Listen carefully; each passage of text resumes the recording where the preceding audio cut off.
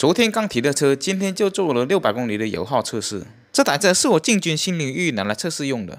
我能测到你是我的荣幸，你能被我测是你的不幸。出发前呢，把前后的胎压都检查好，因为胎压的高低对油耗是有一定影响的。今天油耗测试呢，我分别用了2种起因方法去测。前230公里，我测这台车的最低油耗，也就是尽可能用省油的方式去开，因为油耗的上限比较难把握，因人而异。有人能骑出 3.8， 有人能骑出 4.5 的油耗。我做性能测试的时候，油耗就超过7升以上。但是呢，测油耗的下限，它低到一定程度，不管你怎样，它都低不下去了。测试完最低油耗呢，我又接着用正常骑行的方式，又测试了一遍330公里，而且路线都相同。出发前呢，把油箱加满，并把小里程表的数值清零，以便于记录好公里数。时间为早上的8点01分，车辆的总里程为50公里。2种骑行方式的油耗测试，基本上从早上8点测到晚上6点。现在是9点03分，已经跑了1个小时了。我是8点03分出来的，现在已经骑了2个小时，10点05分，已经骑了99.3公里。现在继续骑，争取骑到200公里，再加一次油，看它能到多少油耗。现在已经跑了3个小时，已经跑了140公里。因为是最低油耗测试嘛，所以说速度都不是很快的。这个测试比较费时间的，费精力的，速度都不超过70，都是在60到65之间。现在跑了207.3公里，中午的12点21分，车辆的总里程为257公里。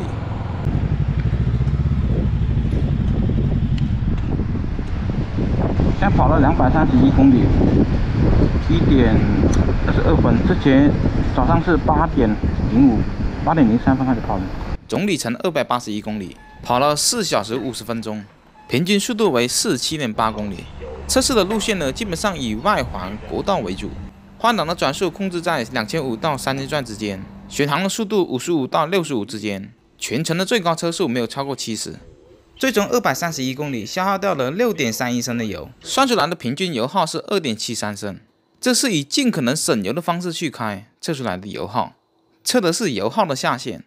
现在的时间是1点31分，总里程还是281公里，小里程表重新清零，接着测。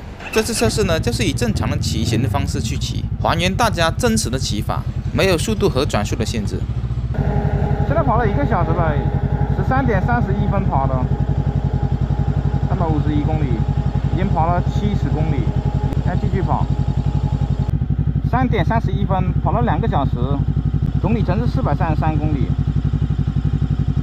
总里程468公里的时候下雨了，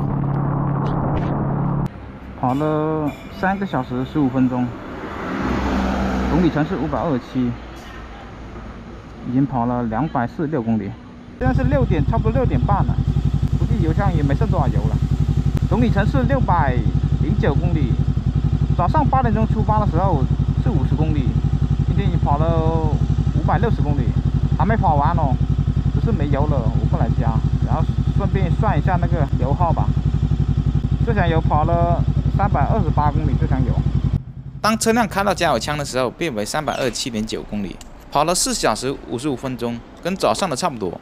2次测试的路线都基本相同，为了就是减小路况的因素对油耗的影响这个变量，加的油量呢也是和出发前一样，凭油箱箱口。最终327.9公里，总共消耗掉了11.1升的油，算出来的平均油耗是3.38升，而上午省油的骑法是2.73升，差了0.65升左右。所以不同人的骑法对油耗的影响是最大的。有些人习惯3、4千转换挡，有些人呢习惯5、6千转，有些人习惯匀速巡航休闲惬意的骑法，有些人呢喜欢不断加速超车的快感。所以无论是100公里加速的数据，还是油耗测试的数据，人的因素影响是最大的，其次才到车辆本质上的差异。国道3.4升的油耗，对这个排量来说，油耗是不高的。这台发动机呢，在仿赛的版本我测过很多，在仿赛版本上面油耗是4升左右，不过呢，里面还包含有性能测试环节。